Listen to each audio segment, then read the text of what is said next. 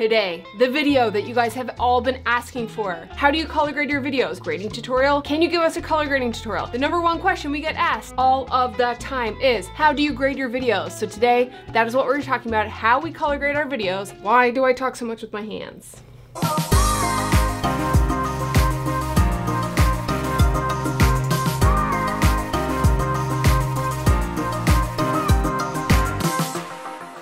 What is up, guys? Welcome back to our channel. Today we're talking about how we color grade our video in the Lumetri color panel in Premiere Pro. Is it Lumetri or Lumetri? I don't know. We're gonna call it Lumetri, and you can judge me in the comments if you feel like it. Please don't judge me in the comments.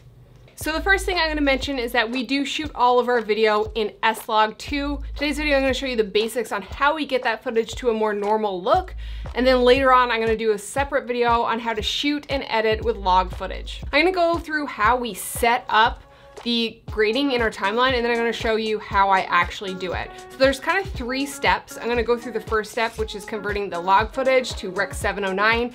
If you guys are not shooting log, disregard this. So I just chose arbitrarily 4 clips from our New York trip, and I threw them down in the timeline. Some of these are 60p slow-mo, some are 24 frames per second. They're all conformed to 23.976 frames per second in a 24p timeline at 4K. So I actually don't put any color adjustments on the clips themselves.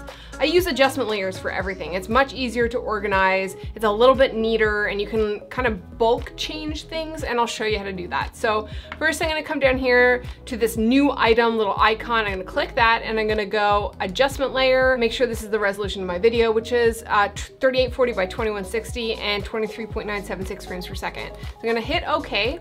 Now, the adjustments you make on the adjustment layer are not going to affect the adjustment layer in the actual bin. So every time you want to make a new adjustment layer, you can actually just drag from that into the timeline. I'm actually going to make 3 adjustment layers. So I'm going to drag this down on top of my footage.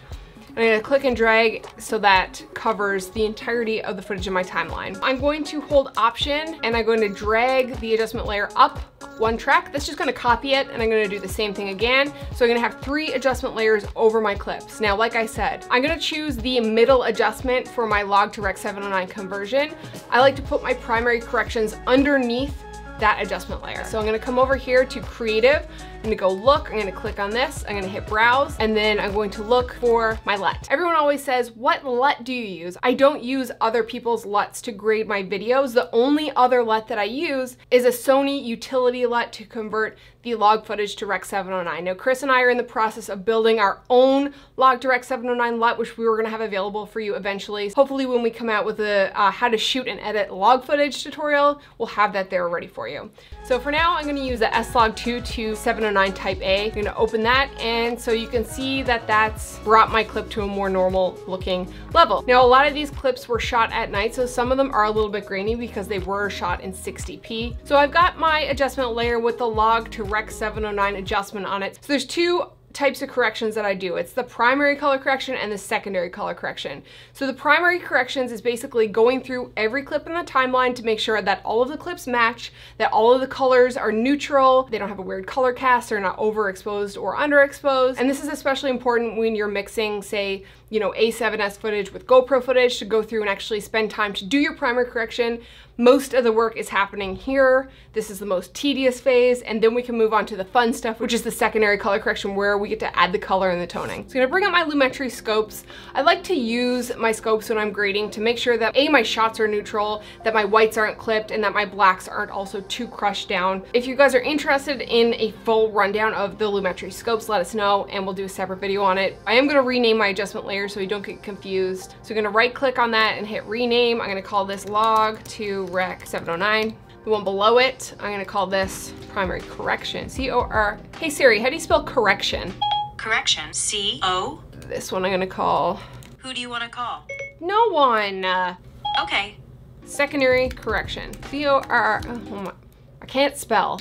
Okay, all right, so now I can clearly see what adjustment layers are what. So I'm gonna come down here to my primary correction, and I'll look at this first clip. It's looking a little blue. If I look at my Lumetri scopes, you can see my blue curve is kind of like pushed up a little bit, so there's a little bit too much blue in the clip. If I look at this RGB color wheel here, you can see that a lot of the tones in the image are pushed towards the blue and cyan tones. So I'm gonna want this kind of like gray blob to be more central in this vector scope. I don't want this adjustment to affect all of the clips, so I'm actually going to hit C on my keyboard and I'm gonna cut the adjustment layer up so that this part of the adjustment layer is just affecting this clip. Because if I move over here, this clip is a little bit green, and then I keep going, this one's a bit green and this one again is a bit purple. This is where the majority of the time is spent, going through and making sure all of the clips match. I think there is an easy way where you can kind of select and match the clips, but feel free to do a little more research into that function and try it out. All right, so I'm going to come up here to my temperatures, and you can totally do this in curves as well, but again, kind of like Lightroom, I like to use the basic corrections here. While watching my vector scope, I'm going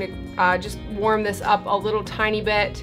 And now it's looking a little magenta, so I'm just gonna drop the tint down a little bit, and that is looking a little bit better. Now, this shot is done at dusk, so it is gonna have a little bit of a blue hue, and I kind of want it to have that hue because I want it to feel kind of like that blue hour, but I do wanna start with a neutral clip, so when I throw my secondary correction over the entire timeline, that I don't have to cut up that secondary correction, that one adjustment is gonna match for the whole video. Bring my highlights up a little tiny bit, I'm gonna bring my shadows up a small little tiny bit, and I'm pretty happy with that. I'll probably end up going back and adjusting it a little bit later. The second and third clip are very similar, so I'm going to just slice the adjustment layer after this third clip so that my primary adjustment layer is going to actually affect the second and the third clip together. It just makes it a little bit easier. When you do have larger groups of clips that need the same adjustments, you don't have to go down and individually do every single clip.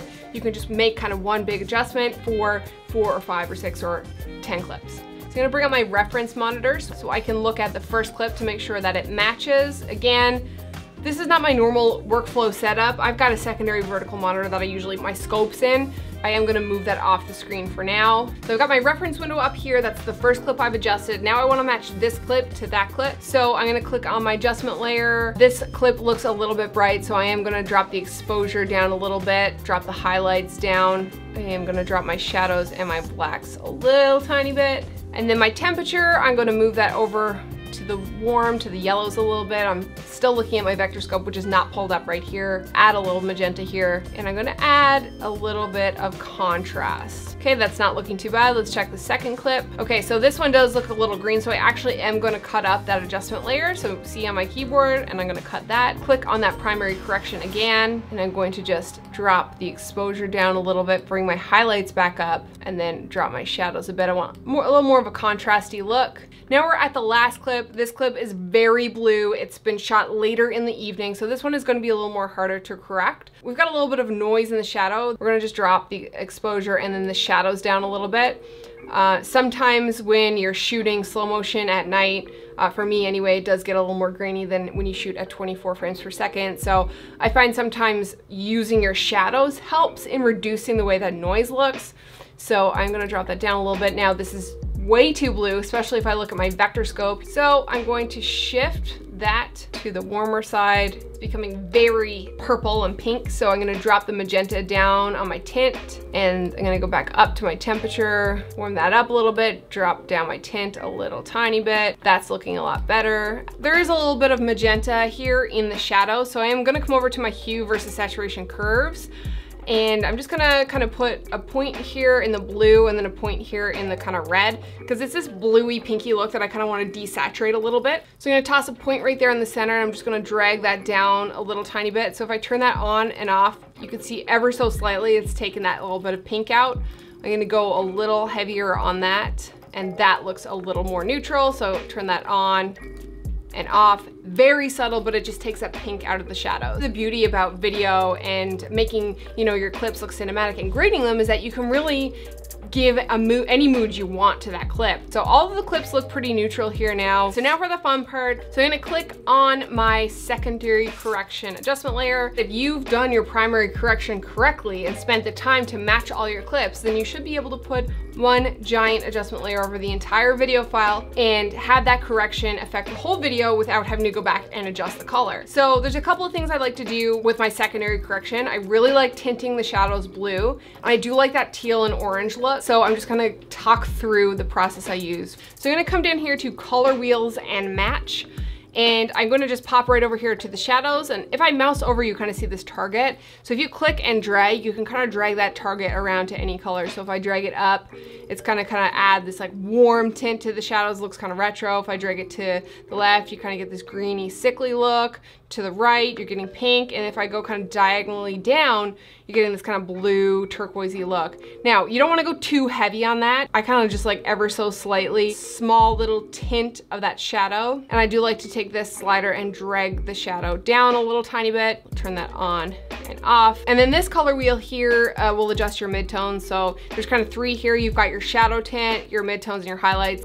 You can see the difference here. It kind of really tints the whole image a certain color. So I'm just gonna play with this till I kind of like it. I like this kind of like neutrally look right about here. I'm not gonna touch the highlights, but I am gonna show you what they do. You can see it's just kind of like the sky, the city, his face. I'm gonna come back over to the shadows and I'm gonna just drop this down a little more, make this a little more green. So turn that on and off. So it's very slight.